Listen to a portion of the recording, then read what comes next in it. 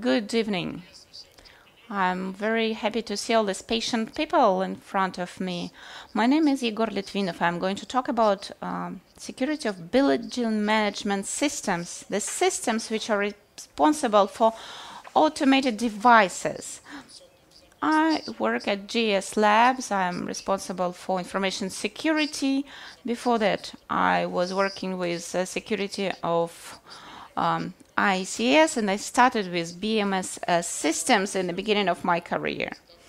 And today I'm going to talk about explanation of BMS systems, KICS basics. That's one of the standards for building automation. I'm going to talk about the ideal world, explain what this standard can give us security-wise.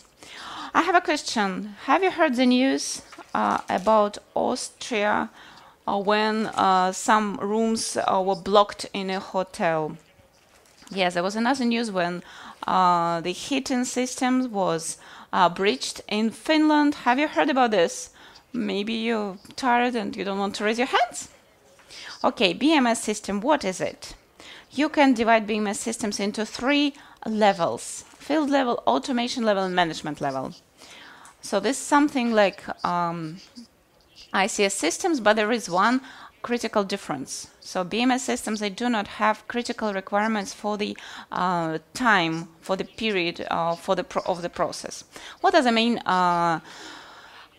aims of the systems? Reducing power consumption, controlling operation of different systems, and ensuring visitors' comfort. So, for example, we entered the room and now we're going home, and the temperature in the house is comfortable automatically.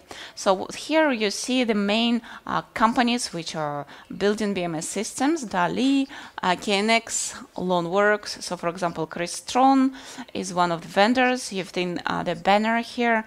So they are going into the BMS systems market now. They're expanding the operations. So they're also working with showrooms of multi-rooms. So where can we use such technologies? KICS I'm talking about. You can see some examples of facilities. So for example, Asian skyscrapers, Dubai airport, and business centers such as Moscow City, for example, in the capital of Moscow.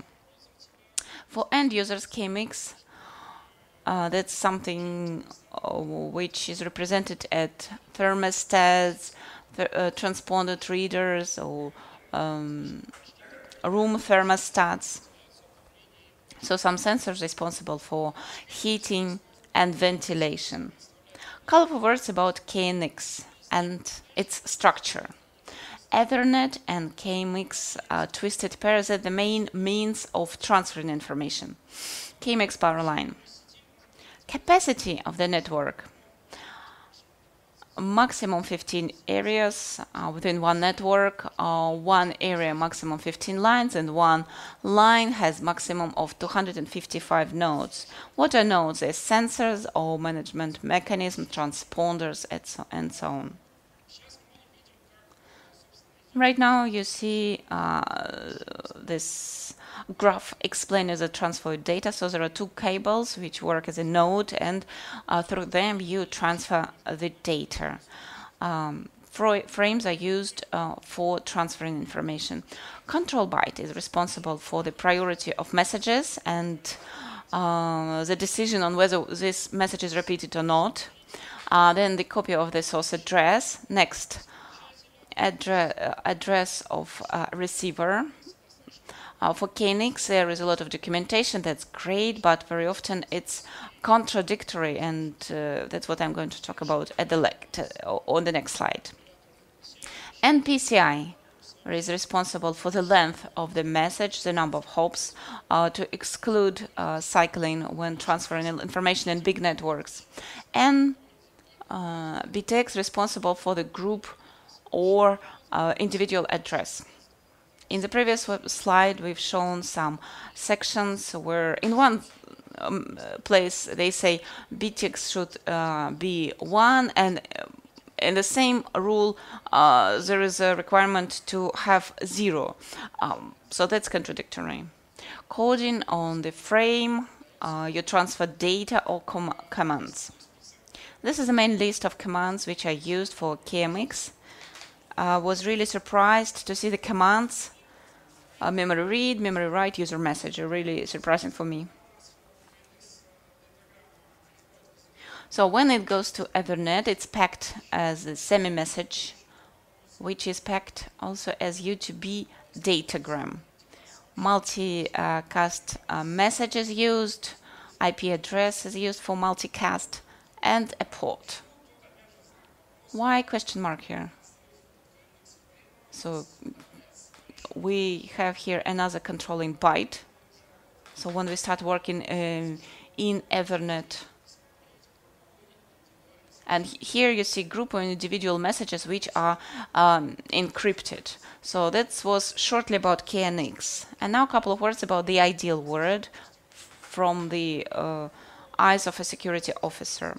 So long ago, the security of KNX was based on recommendations from a committee. So just exclude possibility of connecting it to a bus, and you won't have any problems. You don't need to do anything else. Later on, the committee created the system of the explanation of how to safely connect nodes, and now the situation is a bit better. But what is happening in the real world? So I looked shutdown census and some other global search systems, and until now we see that you can see all these devices from the internet.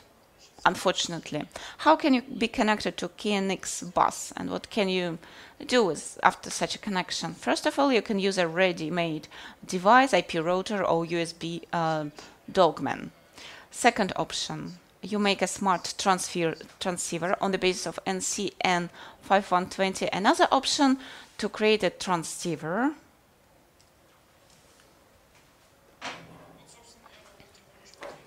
So this is transceiver which I'm going to create myself. What can a hacker do later on? So we connect to KNX bus in any place. It can be even, for example, the switch in the hotel room. When I was doing this research, I was creating this tool for the test, because at the beginning of this research I didn't have any tools at my disposal. So first command was to try to look at the traffic, try to understand what kind of bus is there, what kind of information is there.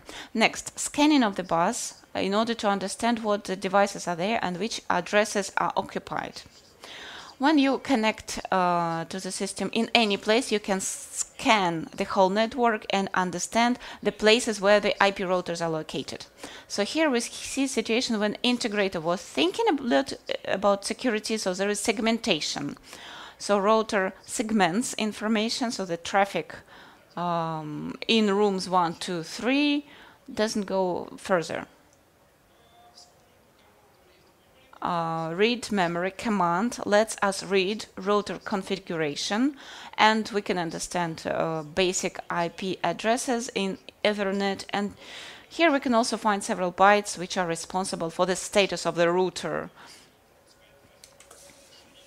And we will understand, is the router locked or not locked? So we learned how to read this information. Next step, we write several bytes to the router to unlock it and to close down the segmentation. After that, we've broken down the segmentation.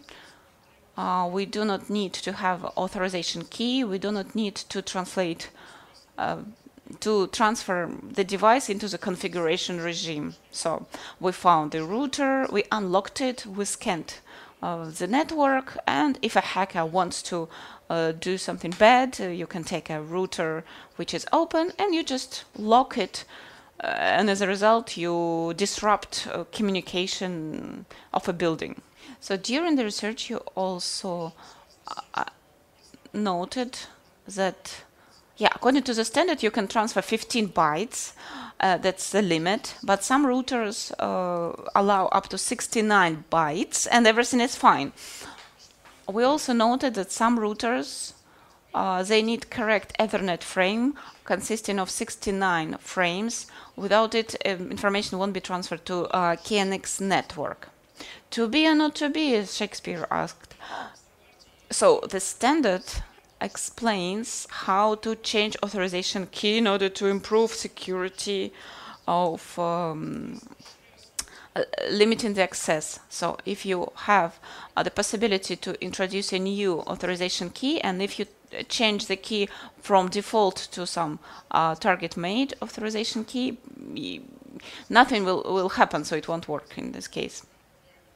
A real-world situation, update of the firmware. I thought that everything's finished. We changed the configuration, we locked a device, we managed to control it, but at some datasheet I was reading information that you shouldn't be afraid to break the device. You'll be able to recreate the firmware through KNX. But the router UNC didn't work correctly. It didn't work properly, and I noted some additional codes at INEX files, and I thought that something else is there, something I didn't take into account. So we get user message with PCI codes, and we can read and write firmware as a result. So we got connected to the switch, so not me, but potential hacker, and the hacker can read and write firmware for a switch which is located in a different building within the secured perimeter. So we connected through one place, we changed the configuration, we broke the segmentation, we sent malware to one of the routers, and we can send virus to other routers too. So in order to update firmware through Ethernet at other routers, those which could not be updated through KMX, we need to do several difficult steps. So for example, we get connected to Ethernet, we start vendor name update tool, and we update firmware.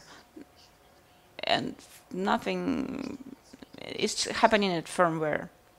So in order to assess the scale of possible epidemics, I'll try to explain. So from microcontrollers and up to ARM processors, we either use some homemade firmware or we use NAT OS or Linux, and transceivers starting from the basic ones, converter KNX TP to ART for microcontrollers, and up to more smart transceivers. If you are interested, if you want to ask more questions, I was very happy to meet Joseph Malina here, who was talking about the possibility to manage light, because KNX was openly available through the public Wi-Fi. So another thing, let's add a couple of titles to Ethernet frame in order to provide security. It's another interesting piece of information. And the last presentation, hacking intelligent building, about KNX and KNX networks. My conclusion, first of all, bad news. DOS attacks for any node in KNX networks is possible for the whole network. We can have opportunity to manage any device in KNX, even it's very simple. We can change router configuration and configuration of other devices using standard commands from the standard commands. For some routers, it's possible to update firmware through KNX TP. So just through the switch, we manage to update the firmware. And no checks are present in vendor management. But not everything is so bad. First of all, white paper about security of KNX on the side of organization is now better since 3 years. But not all vendors follow these instructions. But for example, Jira and some other vendors, judging by official data sheets, they started at least listening to these recommendations. But I don't know what's the real word because I didn't see their hardware. Thank you very much. I'd like to thank my colleagues from Domus Sapiens Thank you for your attention. Ready to take your questions.